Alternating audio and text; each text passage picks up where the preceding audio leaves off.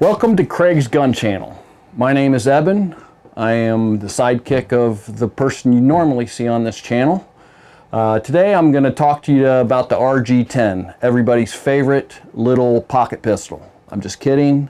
There's a lot of hate mail going around the internet about this gun, and I'm about to tell you why. Rohm RG10, I don't even know if I'm saying that correctly, but it will be the last time I actually pronounce that out. We're going to refer to it as RG from here on out. Is a German brand of firearms and related shooting equipment.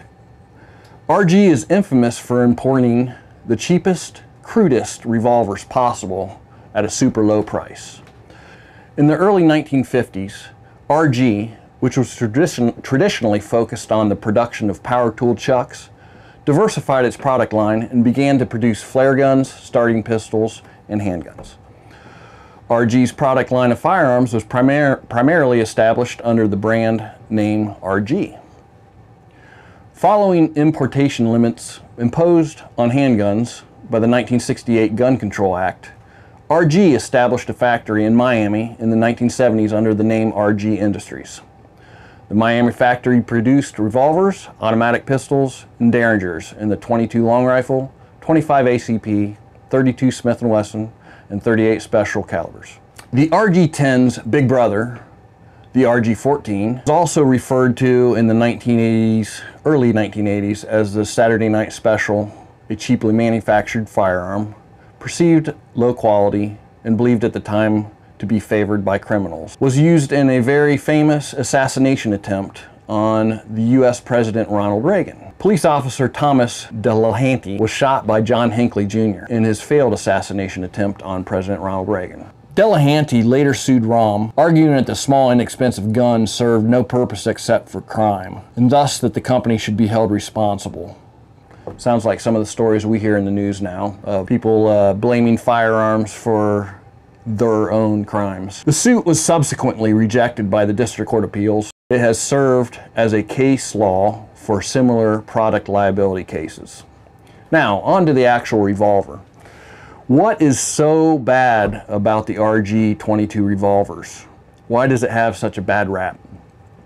Well, first off, the frames were made from very weak metal alloy called pot metal. Rohm must have invested heavily in pot metal because pretty much all of their guns were made with this pot metal. Pot metal tends to fracture. The frames were not screwed in or pinned together. They were pressed together like a toy cap gun. The pins holding the internal parts would wallow out of the holes they were inserted in, causing the mechanisms to rattle around and get out of time. That means the cylinder does not correctly align with the barrel. A slight loss of timing means the lead will be shaved off the projectile as it runs through the barrel, causing accuracy and keyholing issues. However, too much time lost causes frames to crack and break, and users end up getting peppered by portions of the projectile. Doesn't sound like fun to me. The weapon utilizes a loading gate and lacks any ejection rod. If the hammer down, the cylinder rotates clockwise from point of view. The barrel is about 2.5 inches long on most of the models, this model included, and the gun as a whole looks like a toy cowboy gun. Rohm made a variety of RG10s, and the name stayed with them even though the design slightly changed over time. So you might see an RG10 with slightly longer barrels, different finishes, and even ejection rods. At the range, double action was gritty, clumsy, and on such a small frame with my big hands, it just is probably the last time I'm going to shoot it, let's be honest. Single action was smooth enough. Hopefully the above reasons have given you an idea why the RG10 is considered as one of the worst guns ever made.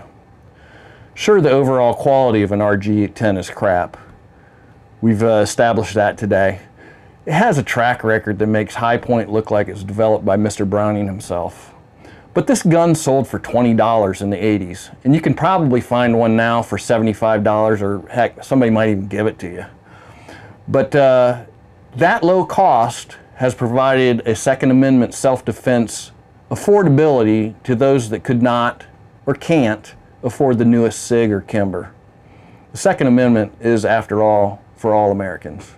Hope you enjoyed this RG10 review. If you do like the channel and like what you hear here today, hit the like button, subscribe. Thank you for tuning in to Craig's Gun Channel.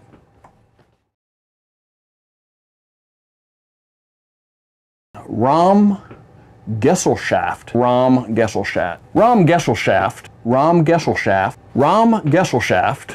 Rohm Gesellschaft. Rohm Gesellschaft. Rohm Gesellschaft. Off right there, right? Or should I start over?